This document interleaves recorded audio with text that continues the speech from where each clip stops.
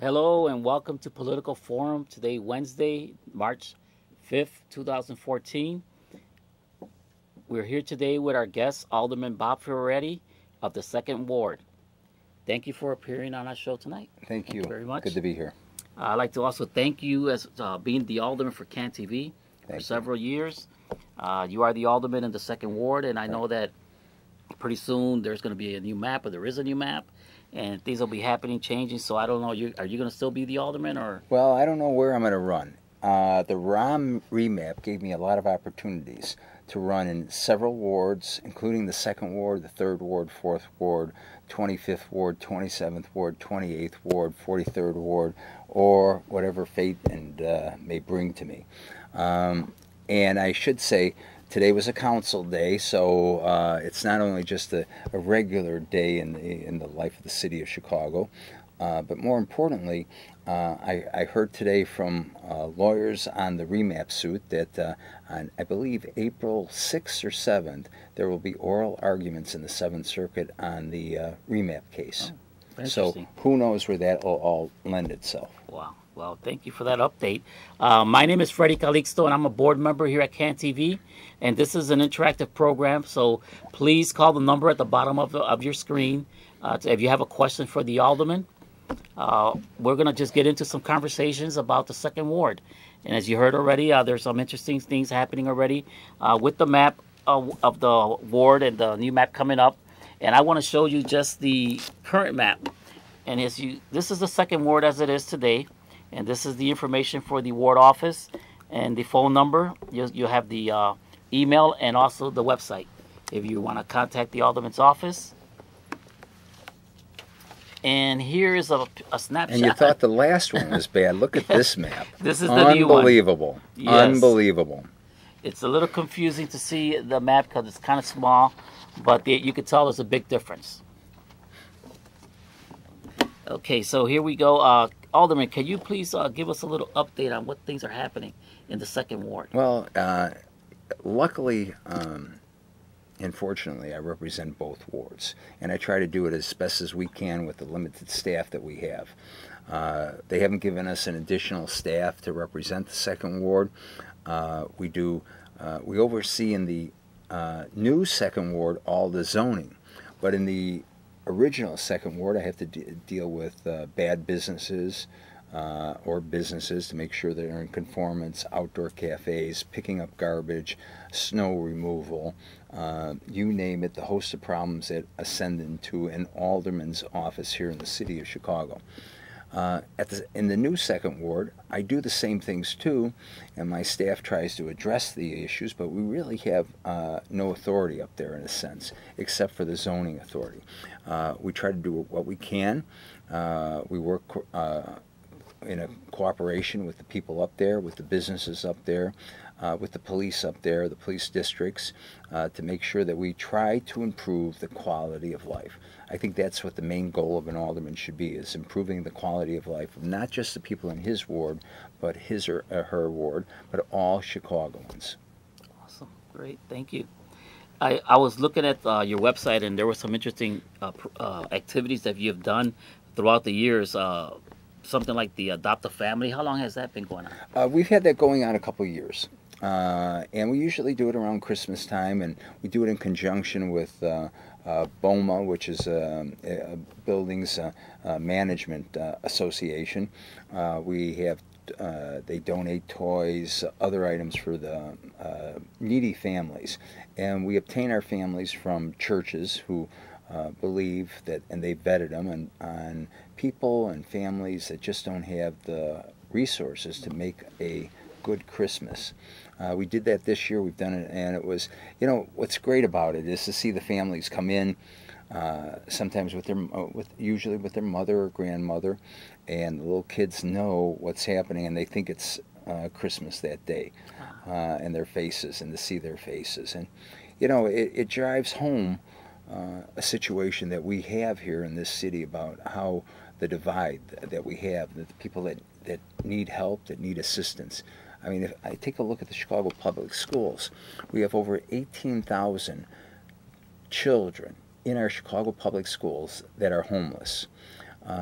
and it makes, I mean, where do you go to study then? Wow. How do you read at night? What do you do? I mean, a lot of kids get into trouble that way because they don't have a home to go to every night. They're moving. They're in transition. They're going from one house to another. You know, we face enormous problems in this city, but with people together, people working together, we can solve those problems. Well, that's seems like a very interesting event. How many families do you think you have? We've done anywhere from, and it is difficult to service them, from 60 to 100 is our usual basis. And we have things that, throughout the course of the year, that we help those families too, or other families. Great, great. I also noticed a job fair. You do job fairs for the community residents?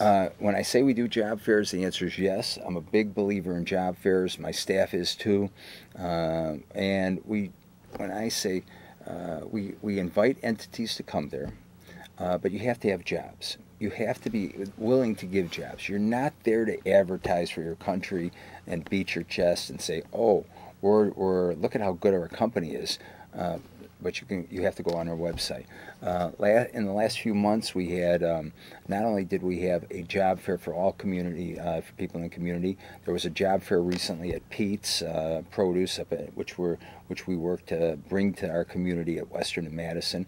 But we had a veterans job fair, and I just recently got a number from the governor's office that we had 132 or 136 people obtained employment through Awesome. that job fair. Great, great. Yes. Well, this is a call-in show. Please call the number on the bottom of your screen, and we have a caller. Caller, what is your question? Hi, Alderman. I'm actually going to be in your new ward, and I was just looking at that map, and that's pretty crazy. But I was just wondering, like, what's the alternative? You know, how could people draw ward maps that are? Because then there's a lot of interest, right? There's like ethnic interests and there's neighborhood interests. So what's a better way to sort of strike that balance? Well, there is a ballot initiative, or people are trying to put a ballot initiative in on November about taking away politics and putting it in the hands of experts. I think that map could have been Scott Wagasback and I designed a couple of different maps that could have served many of the communities under 50, keeping 50 wards, or we created a map that had 35 wards. But of course, you know how the aldermen are. They maintain their own interests, their pension interests, their payroll interests, and not the people's interests. That one got shot down pretty quickly. But the 35 ward map that we have proposed would have kept communities intact. As you see, that map has 5 or 6 different communities. Well, that's that is the map, and as we look at it, I got to look at it from afar over there, but it cuts in from Ukrainian Village, Wicker Park, Lincoln Park, Streeterville, the Gold Coast, a lot of communities just there. So. Well, thank you for that question, caller. The job fair that you talked about, you had the one in November, and you had a veterans fair, a veterans job fair, and that was the one in November? They were both almost simultaneously, back to back. You have another one coming up. And we will be having one. We're just starting to get it underway, trying to find a location, trying to find, as they call, vendors. I have to reach out and thank many of the people that have hired continuously, from people, folks in and around not just the Second Ward, but throughout the city of Chicago at our job fairs. Awesome, great. We'll look forward to that. Another exciting event that you do at your job, in your ward is a annual bike. What is it? Annual bike-a-thon? It's an annual bike bike the ward. Bike the ward. Okay. Until last year, we always stayed in the old Second Ward, and we made it all the historic sites. And the old Second Ward has an immense number of from the Camp Douglas, where it was a camp during the Civil War. 6,000 Confederate soldiers died there during being incarcerated, believe it or not. We go past that location to Soldier Field, McCormick Place, a number of we're Mrs. O'Leary, remember her? She had a cow. We go past her location, where the Cubs won the last World Series, which is not too far from here, as a matter of fact. You're kidding. You have a lot of history there. So, yeah, I think it was in 1908 the last time they won the World Series. They were here on the west side. O'Leary's cow must have been there. Yeah. So, all of those, and but this year we combined it. And we had it between along the lakefront. We started only a couple blocks over here, and we went through both wards, and it was a great experience, and everybody has fun. This year we had it on a Sunday. It was a family event, and I'd like to see everybody biking and staying healthy that way. Awesome. That sounds like a great... I wish we could have that kind of weather till we could all be biking. Well, that's today. the problem that we're having here in Chicago right now. And so the snow is just not enough to fill the potholes. So, and we are struck with a lot of potholes throughout it. And my staff has been going around trying to report them all. I urge people to call 311 when they see a pothole. Potholes just don't get fixed by themselves. And we need the public's help to fill a pothole. We need the public's help on a street light out. You call 311. We need those. You need to address the services right away.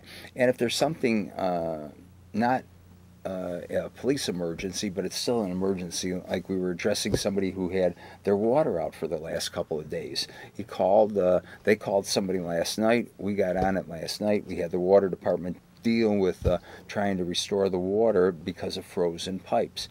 And it's a very dangerous time out there. We can make light of what the weather is, but we need to address those issues right away.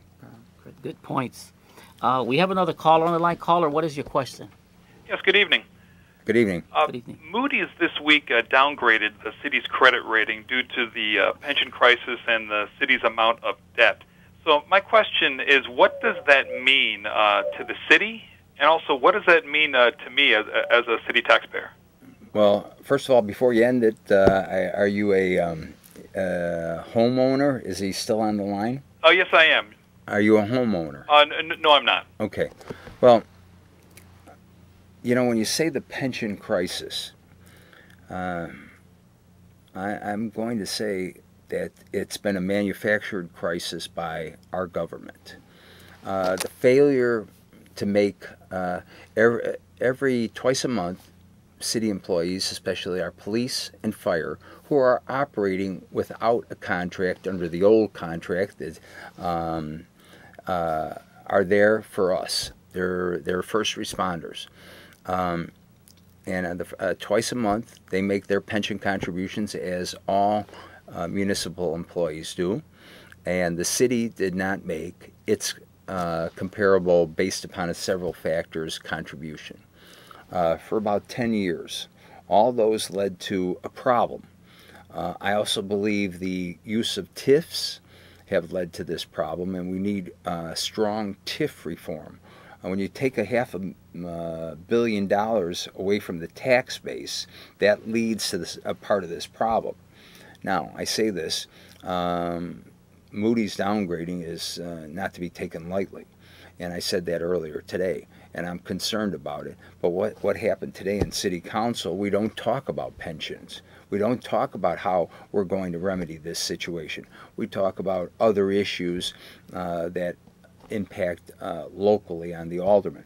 We need a strong city council to talk to the mayor, to get everybody at the table to address this problem, because come next year we're only faced with one solution. If Springfield doesn't act, and so far they have shown no real inclination to act, then we are going to be faced with doubling our property taxes unless we come up with new revenue sources. Some of us on the Progressive Caucus have talked about a transactional tax, sweeping the TIFs, creating a fair tax across this state. And if we don't do it now, waiting till October, November, December is going to be way too late. Thank you, caller, for that question. Thank you. You brought up the TIF. I have a question on. I was reading somewhere about this takes us back to the summer, when we're talking about school closings, and you had some comments. The Progressive Caucus had some. I don't know if it was an ordinance or you talked about made a recommendation about TIF, using TIF funding for to help pay bills with CPS or something. Yes, we wanted each TIF to be looked at, and to any surplus funds to go back to the schools. At the same time, there is a percentage that has to go back to all the municipal bodies that would have received money from the tax from a TIF, and the city of Chicago would have received a lot of money too. So we need to find dedicated sources to deal with this, as the caller said, a pension crisis. I may not say it's a crisis, but it has been created to be such that it is pulling down our bond rating across the board, and the people of this city are feeling the effect because most of the payments that are going into our property, in fact, virtually every piece, all the property taxes that you pay that goes to the city of Chicago go into paying the pension. Wow. And so the question the caller had, is it going to affect homeowners and their property taxes? Well, it will, because they would have to come up. We would almost be forced to raising the property taxes. And in '07, when I voted against the budget the first time, it was because there was a raise in the property tax, and I thought that type of a system, and we were just on the cusp of the beginning of foreclosures. That the year before, I think there was a little over 10,400 foreclosures, which were an awful lot in '06. But the first 6 months of '07, we had over 14,000 foreclosures. And I see property taxes, increased assessments, really bearing on our citizens and acting like a way to create more foreclosures. And what does that mean? People are going to leave this city. They're not going to have their children raised here. They're not going to enjoy the benefits of an urban living, and I think this is a great city. There's a lot of potential here, but we've got to come together collectively and listen to the people of this city on what they want, and I think we can come up with solutions to deal with these problems. Awesome. Well, thank you. We have another caller on the line. Caller, your question, please. Hi, Alderman. I know that the City Council approved an independent office to analyze the budget and just to give you all more information about that. Has that been implemented? I'm going to look at my watch right now. And I don't even think they put out the request on who would run it yet. So the answer is no. And it's going to take a while for somebody to get up to speed running that type of an office. I mean, the budget, we're dealing with a $6 billion budget. What does a person look at? Will they be looking at the infrastructure trust? Will they be looking at all these bond deals? As you may be aware, on February 5th of this year, we passed $1.9 billion in bonds. There was no discussion. I believe there were 5 of us that voted against it. And 300 to 400 million were unaccounted for. I look back, that may have been money that they wanted to pay into the pension fund. But given the winter that we had, the overtime that's happening, the overtime for police, fire, our streets and sand that's out there, it's going to have to go to paying overtime. And so far, it has not been implemented. And I am waiting to see what kind of an individual will run that, and hopefully they will be independent. But if you look at the ordinance, it really responds to the chairman of the Budget Committee and the chairman of the Finance Committee, and they have not been that independent over their years. Good. Thank you for that question, caller. You mentioned earlier before we got started that Clean and Green is around the corner. And right. How important is that to the ward? Well, I think even after I was elected, but before being sworn in, we had our first Clean and Green. Yes. And I think I believe in having a clean ward. I believe in a graffiti-free ward. I believe in the taxpayers of this city and the residents of this city and the people that rent apartments of this city pay some of the highest taxes in the world. We ought to have a clean city. But we do it by a partnership with government and with our citizens. And every year we get together. I think it'll be right around April 21st is what we're looking at, that we put it together. We have people go out to various sites on both our parks, our boulevards, our streets, and clean up. And afterwards we have maybe a barbecue or something else, or we have a party a little bit afterwards. But people get together and they take pride in their community. And I think when you have pride in your community, you feel good about it. I walk down some of the streets in some of the wards and I just see graffiti up and down and stickers up and down, and I'm wondering, does anybody care? I know people care, but they get so beaten up from half of the stuff all the time that they feel like, oh well, what can I do? But you know what? Come out, join us. Call my office at 312-263-9273, and you see the number up there, and join us for a clean and green. And if you don't live in the ward, let's start it in your own area. Great. Thank you again, caller, for the Yes, questions. thank you. And we have another caller on the line. Please, your question. How we doing, Alderman? I'm doing good, thank you. That's good. I want to applaud you for your stance that you're taking as a vocal outcry for the issues in this city. And I want you to know I will be the first one in line in August to circulate your petition for mayor. Thank you, thank you. You know, I've heard a lot from people around the city, and because I think this expansive cutting up that now I'm representing not just 2 wards, but 7 or 8 wards, it's a tough decision. It's easy to run for mayor, but it's going to be tough to govern because of the problems that this administration has created. They say they're for reform, but they pick at the edges. They say that they're helping to educate our students, but yet they're privatizing all of our schools. They say that they are out there for our employees, but they've yet to address our police and fire contracts. You know, the time is now on how you got to look at righting the ship.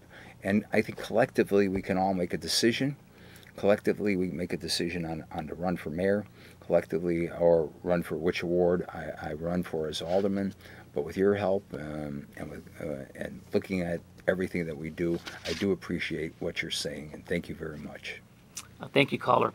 I have a question that a caller left for us. To position Chicago as a leading example with STEM education, will we need to add more charter schools? Well, STEM stands for, and I think some of the folks know, science, technology, engineering, and math. We have a new one just right down the street, right off of Taylor Street here, a block over. The question is, do charter schools, are they fundamentally different? Have they shown the amount of improvement? So far, when I look at the numbers, they don't. When I talk about the 18,000 homeless kids in our school system, we speak about 192 languages in our school system. We need to have the right management of our neighborhood schools. When you close 50 schools and now you come back to the people and say, oh, guess what, we're going to use this for a charter school. That's fundamentally wrong. And I am looking at the whole charter aspect with some of my colleagues on whether we should be opening any of these schools and have a long-term moratorium till we get everything righted with our neighborhood schools. Okay. I just see that sign that said 1 minute left, and I don't like it because I'm willing to take a lot more calls, and I know they're coming in. Thank you again. So let's try to wrap it up for the 1 minute. Is there anything else you want to let us know about the ward, what you're most proud of that you've accomplished so far in the ward? Well, I appreciate the caller who just called in about running for mayor, because I think we need to root out the corruption that we have in the city. I think we need to deal with an ethical standard here in this city. I think we need to look at our educational base, how we bring jobs into this city, how we broaden our tax base, how we bring down the crime in this city and not fudge the numbers. I think the people of this city, if we want to listen to them, if we, the collective body, and we try to, because we have regular town hall meetings, have the solutions on how we deal with the problems of this city, because I have faith in our residents in this city. Great. Well, thank you very much. Thank you for being our guest this evening. And thank you to Steve, our phone technician. Thank you. Thank you very much.